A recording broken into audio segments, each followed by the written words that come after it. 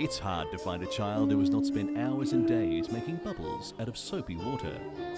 Barcelona actor Pep Boo spent the last 20 years of his life blowing bubbles and playing with them. An architect by education, Pep Boo at an early age decided to become an actor.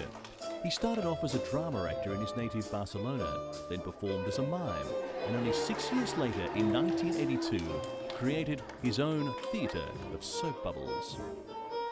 Like most children, he used to love playing with bubbles, and when a child, he could perform quite complicated tricks.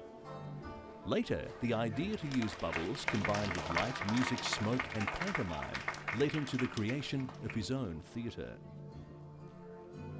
His troupe is very small, only 4 people, and only 2 of them, Pep and his assistant, appear on the stage. But of course the main characters of his performances are bubbles, that according to Pep must be treated like live creatures, otherwise the performance will never succeed. Whilst blowing a big bubble and playing with it, Pep explains that soap bubbles are like small animals.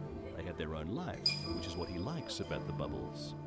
He believes that one has to treat them with great tenderness, otherwise, poof, they are gone.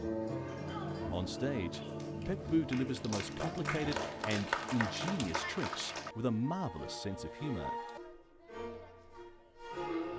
He has a wide variety of tricks, from blowing one bubble inside another, playing badminton with bubbles, or juggling with them.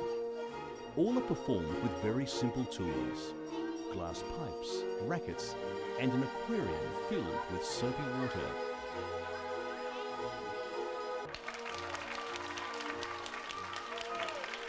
In 20 years of its existence, the theatre of soap bubbles has gained wide international recognition and won awards at various theatre festivals around the world.